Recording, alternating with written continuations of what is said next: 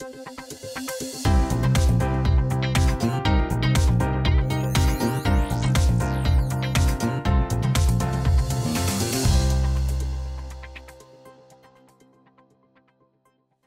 guys, it's Noah here from iHollywood TV. Well, host and executive producer Tiffany Haddish delivers on her promise to find the funniest kids in America.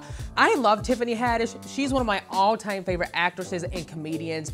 I mean, I am so happy she's getting a show and is coming to ABC. And just to be promoting this, I'm like So anyway, her new series, Kids Say the Darndest Things, it premieres October the 6th at 8/7 Central, of course, only on ABC. So we're gonna take you on set with Tiffany to get an inside look of her show before the debut. Let's watch!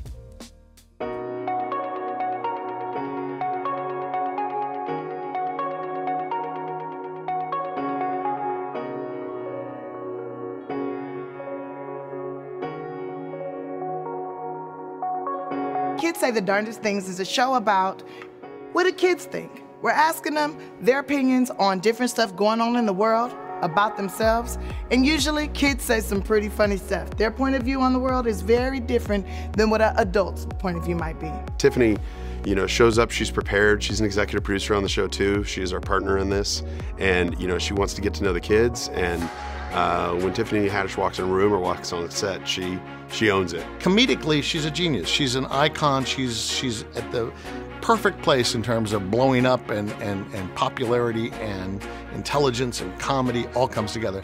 But the empathy part is what sort of made it work for us, because you have to be able to look at a kid and understand. Put your hand up, put your other hand on your hip, and rock it, rock it, rock it, rock it, rock it, rock it, rock it, rock it. She ready, she ready, she ready, she ready, we ready, we ready, we ready, we ready. This version of Kids Say the Darndest Things is different because Tiffany Haddish is the host. But, and you know, she ready. You know, we have the panels, which the panels are made up of 1 to 3 kids on stage.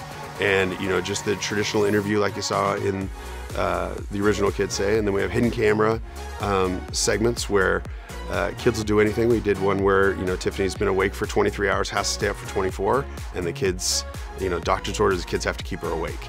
And, you know, seeing a bunch of 4-year-olds try and keep Tiffany Haddish awake was absolutely a fun afternoon. We have some performances on this show, and a little different than we did in the past, where we have some piano players and some singers and, you know, things like that. With our show, kids have to talk. You know, we're not a talent show. You know, they've got to be a fun interview, and not only do they say the darndest things, but sometimes they do the darndest things. I have a lot of experience working with kids. Let's see, I've done bar mitzvahs, over 500 of them. I've worked at youth centers. I work with kids on television all the time in different projects.